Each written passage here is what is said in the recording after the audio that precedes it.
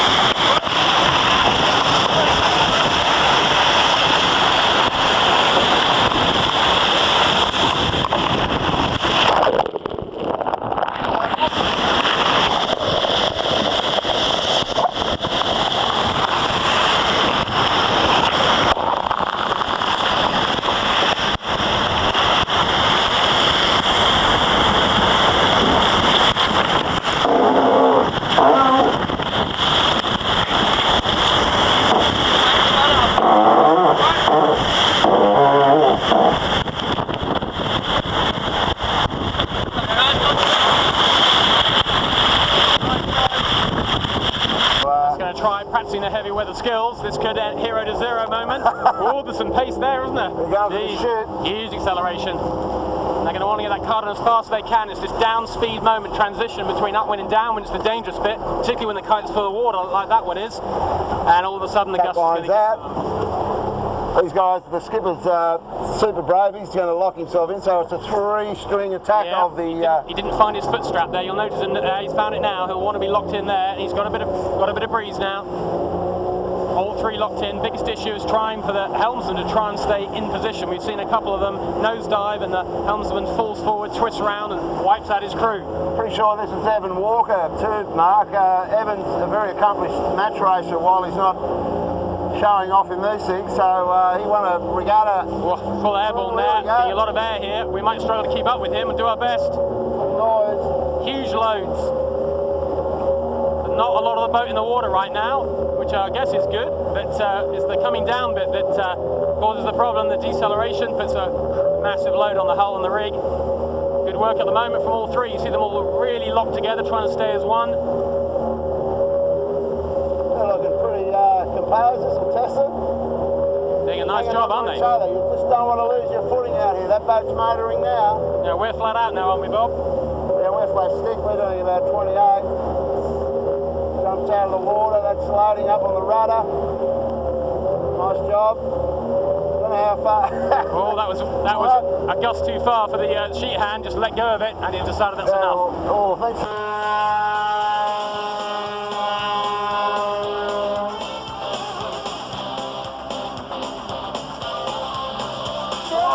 Just run into the ferry, real bad.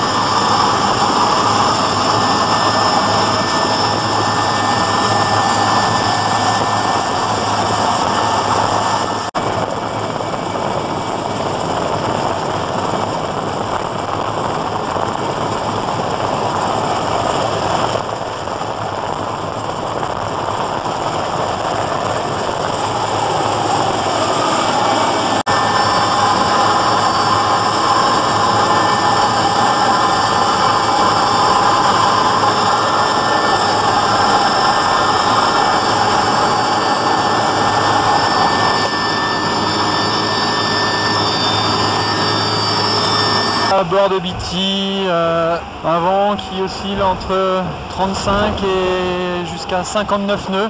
C'est pas un temps à mettre un Jojo et un Jeff sur le pont. Des images qui parlent d'elles-mêmes. Dans la matinée de vendredi, l'équipage de BT a déclenché sa balise de détresse, roof arraché et un bateau qui... Oh, Frank Camas is in trouble, bow down.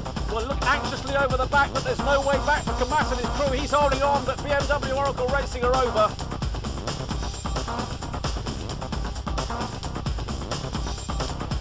Oh, there's a big gust there. Look at the gust has come from nowhere. It's a Lingy that's going to go over. The America's Cup defenders there, well, I don't know where this squall has come from. You can see the conditions. Et soudain, ce sont les premiers mots d'Yves Le Blévec après son chavirage. Dimanche soir, vers 19 h, soit tout juste quelques heures après le départ donné du Havre, Actual, le trimaran 50 pieds, enfourne et se retourne à 22 000 au nord de Cherbourg. Les deux marins sont sains et saufs, mais les dégâts sont là. Tu vois, hyper rapide, quoi. J'ai jamais vu ça. Team Origin are nearly, yes they are, they're over. Look at that, just suspended in midair.